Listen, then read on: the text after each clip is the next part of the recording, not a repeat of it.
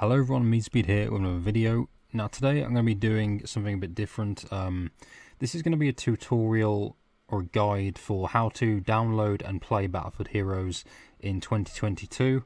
Now a lot of people did request this kind of video, and I will say, I mean, there have been videos like this in the past. I mean, Nitro, for example, he uploaded a pretty good video on how to play the game a couple of years ago, but I don't know, I guess people wanted me to do it, or just to have, I guess, a video with commentary, because I haven't checked all of them, but I'm pretty sure, you know, not many people, if any, have done like a video like this with commentary to it. So yeah, so I'm just going to do this in the order that I know, and you know, if you just follow along with this, hopefully it should all go well. Obviously, I should say here, if you do have some issues, really the Discord is going to be a big part of, you know, finding out what you need if you've got a problem.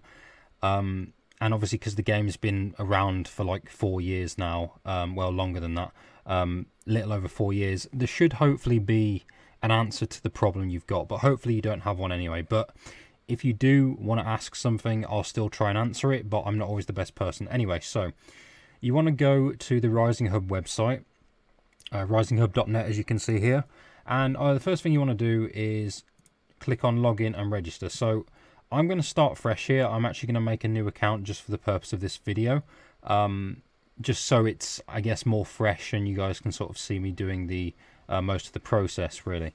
So if you click register now, basically, yeah, I'm just gonna do this. So once you've entered everything you need, just press register. And there you go. So basically, once you've got through this stage, you're heavily prompted here to link your Discord, basically. That's definitely a big part of this process. You know, you do need Discord, you need a Discord account, but I'm assuming if you're someone who, you know, is playing a lot of PC games, or you just, you know, use your PC a lot anyway, you've probably got Discord, but obviously, yeah, if you don't, then just go ahead and do that. That's a pretty straightforward process, but I would hope that most people are already sort of connected that way. Okay, so the next thing really that you want to do, they are obviously prompting it here, but I'm not actually in the Discord server for this account here. So if we click Discord, it is now going to prompt me to join the Rising Hub Discord, which I'm going to do. And as you can see, I don't have, you know, any kind of roles or anything. I'm just kind of like a bit of a new player here. So now that you've joined the Discord server, you want to go back onto the website. And I believe you could probably do this. I think you can do this in your profile as well, actually. Let's just see. Yeah, I think it should be under linked accounts. Yeah, so you can do it here as well, but obviously it's obviously prompting you pretty obviously here, trying to tell you, you know, do this. So you want to click here just to link the accounts, basically. So once we've gone through that process, once we've linked, pretty simple, just log in again to your Discord account and authorize it. And now you can see here, it's linked the account. So then what you need to do, if you go back onto Discord, you can obviously now see there's a bot channel, which you can find if you just scroll down under other here. And what you need to do basically is type refresh like that with an exclamation mark just before it. And as you can see here, you now get confirmation here that you are now a player and everything's worked properly. So after everything's linked, you're now able to create heroes. You have that ability. So I'm going to show you 2 ways to get to that screen to be able to do that. So if you go here and you scroll just over your name on the website, there's a create section here. And as you can see, you can choose between, you know, royal or national, and you can do just the standard stuff, you know, skin color, hair color, facial hair, that kind of stuff. If you go onto profile here as well, there is another button here to do this. And obviously you can see here you've got all the classes you can choose from. So I'm just going to do one right now. I'm just going to randomly make one. Let's just do royal. As well, I just want to make this pretty clear. I'm just going to go back for a sec. Make sure that you are choosing the right stuff here. Obviously, as you can see, like the hero will change depending on what class you've chosen, and it will sort of mention it as well. You can see obviously the weapon and the outfit changing, but I should mention that you can only create 6 heroes per account, so just be careful with that. Make sure you don't create a hero that you don't need. For example, so you could do a national gunner, a royal gunner, and then, you know, carry it on like that. So you could have basically all the classes across all the factions. So don't make, you know, if you don't want to, you don't have to do that. But some people in the past have made the mistake of making like 2 royal commandos, for example. And obviously, you know, not everyone wants to do that. And yeah, it's just something to be aware of. But I'm going to choose a commando here just for this example. Chosen for all this stuff, and I want this to be a royal. So I'm just going to give her a name here. And moment of truth to see whether it's taken or not. Because sometimes that can be annoying. Okay, so that's fine. The hero has been made. So what do we do now? So you can obviously keep making more heroes if you want to. And I think I will make one more just to, you know, balance it out. So let's do a national. Obviously you can do this as well. Surprise me if you really want to. But I've got a feeling people make the mistake by clicking this because they obviously don't always know what it does. Yeah, it doesn't just change up the facial hair and everything. It does also just give you a random hero. So just be aware of that. So let's just go back with what I was doing. Yeah, I'm fine with that. And another moment of truth to see if this name is taken.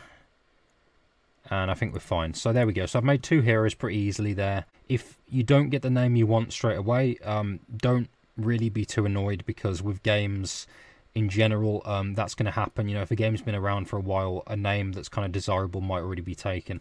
But yeah, obviously just see what you can do with that. So I'm going to go to heroes here, and you can see these are the 2 that I've made, the Royal Commando and the National Soldier.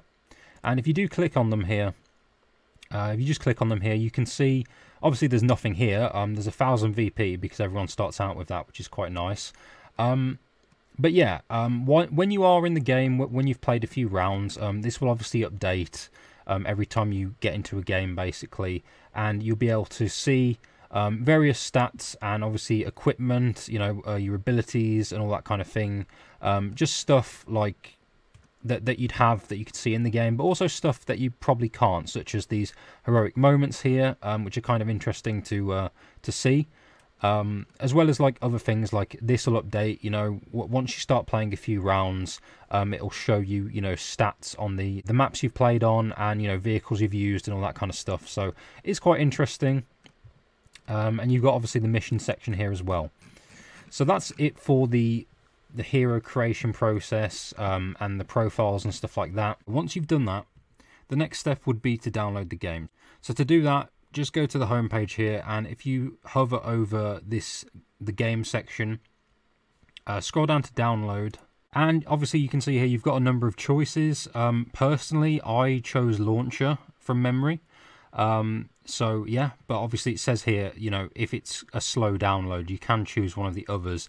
But for me personally, guys, I just went for the launcher, because I believe from memory, the launcher is just a very simplified version anyway. Just an easier download, I suppose. And once you've downloaded the launcher, basically you need to check your hard drive or your C drive, for example. In my case, I have seen this for a number of people, it is under the C drive. So if you just go to that, or whatever it is for you, your respective thing, and then if you go into games, you'll then see Rising Hub here. There's a folder here, and if you scroll down once you've gone into the Rising Hub folder, you'll see Rising at the bottom here. Now this is actually the launcher itself. So I'm going to double click that now. Okay, so once you've actually opened the launcher and it's downloaded everything it needs to, you can then log in with your account information. So we'll go ahead and do that. And hopefully...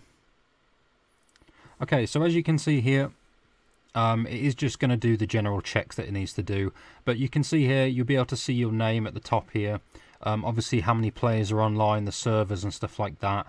And obviously your hero level and playtime. As you can see, I'm a very avid fan of the game, as you can tell by these stats. Once you've done that, you want to get into the game and play. So if you go here, you can actually choose servers and favorite them to then join them once you've opened the game itself.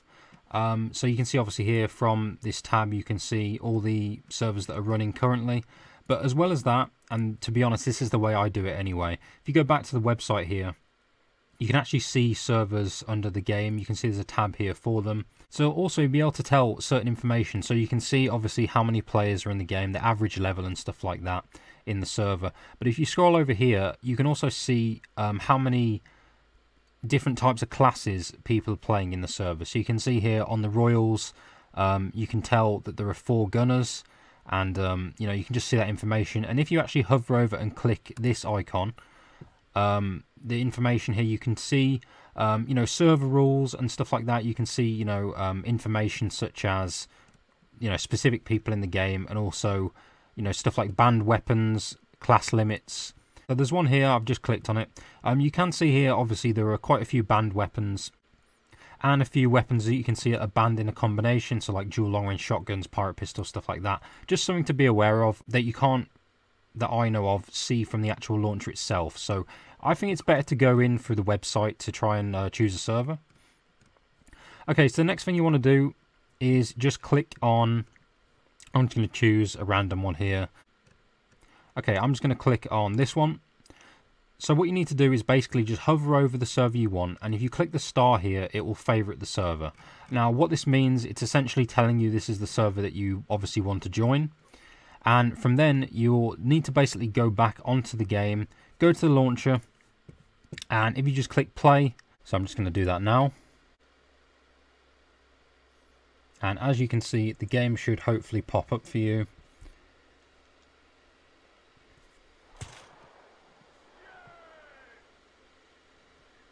It should log you in, and you can see here obviously the heroes that you created. So I'm just going to go into this one here. You can see now I'm actually in the launcher itself. Like I said, this is the hero that I made just recently.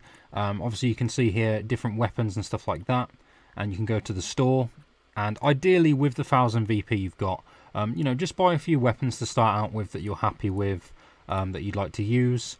I'm going to do that later probably, but yeah, and you can see obviously you can do appearance and stuff like that as well if you really wanted to. But I'm just going to press play now and see if it's worked, if actually favoriting that server on the website means that I can get into it right now. Basically, same as you remember from the old game, just click the big play now button. And yeah, it is showing Buccaneer Bay, so I'm assuming it has worked.